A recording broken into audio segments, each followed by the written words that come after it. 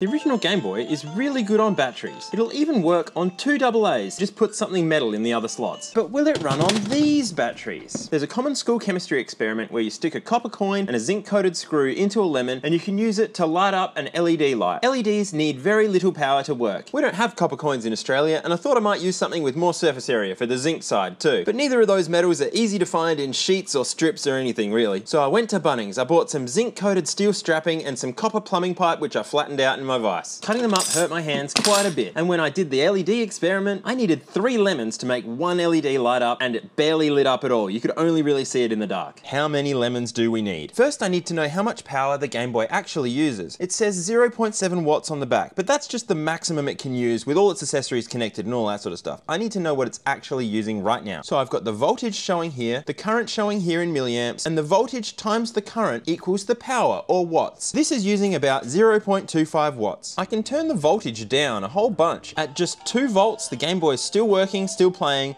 The sound's a little bit crunchy, but that's the only problem. So less voltage means less lemons, right? Well, no. The current has gone through the roof. If you multiply these together, you still get 0.25 watts. All I've done here is taken some lemons from the voltage pile and stuck them in the current pile. Now it's time to measure a lemon. With nothing connected to it, we get nearly 1 volt, which is actually pretty good. A AA is 1.5 volts. I can set this to drive this lemon as hard as it goes. The less resistance I give it, the more the voltage drops off and the more the current increases. However, this time we're dealing in microamps. I've never even used this function on my multimeter before. Multiplying these numbers together, I get 0.0001 watts. That's gonna be 2,500 lemons to run a Game Boy. I'm not gonna do that. I reckon I can do something better. And that's where this comes in. This is a capacitor bank. It's kind of like a bucket for electricity. You can drip power into it really slowly and then tip it out as fast as you need to later. Each lemon battery is about 0.9 volts, and the 4 AA batteries that the Game Boy is supposed to run on equals 6 volts. If we want 6 volts out of lemon batteries, we need 7 lemons. But because lemons are such terrible batteries, I'm going to use 14 lemons, 2 banks in parallel. Ready to go. This is showing there's no current flowing because I haven't connected it to the capacitors yet, and this one's showing the voltage in the capacitors, which is at 0. Hopefully, once I connect this wire, this will rise up and this will start to rise very slowly. It's going, oh, it's almost at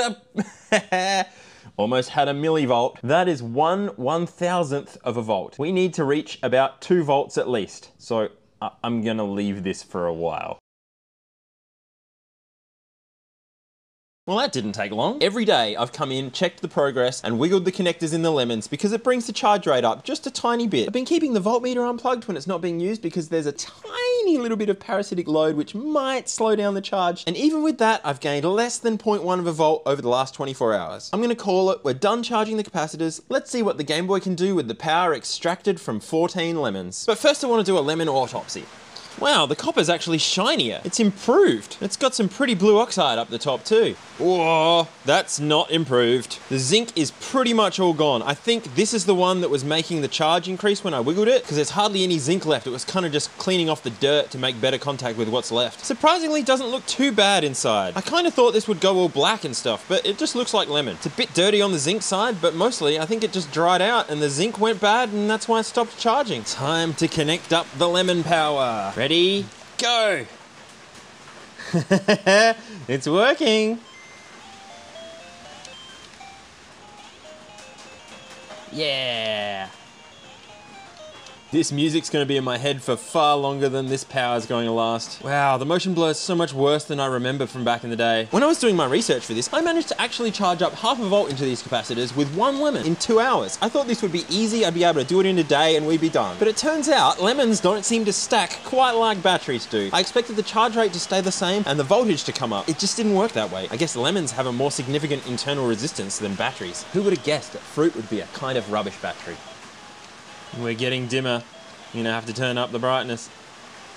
Turn down the brightness, I guess. Almost at 2 volts. Oh, it's starting to rain a lot.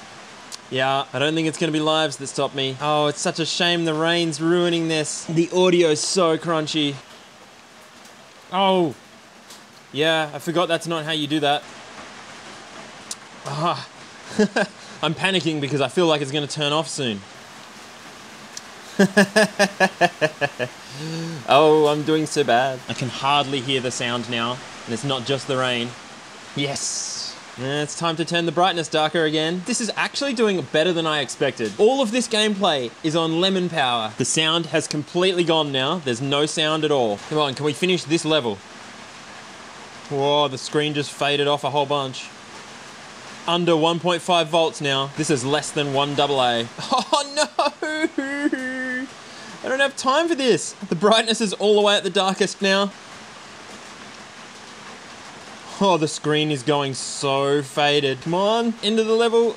Yes, I finished the level. 1.25 volts. 1.25 volts we're at. Got the fire flower, I think. I don't know, maybe that's not what that was. I really can't see very much anymore. It's still going. It's so hard to see. I don't know if the camera will be able to pick it up at all. I fell off the level. I can't believe it's still going. 1.16 volts. It's so dim. It's nearly impossible to play now, but it is still on there. It is unplayable, but it is still running at 1.08 volts. I don't think it's taking button inputs anymore. I can see a tiny ghost of part of the level, but I can't make it move at 1 volt. I think it's gone.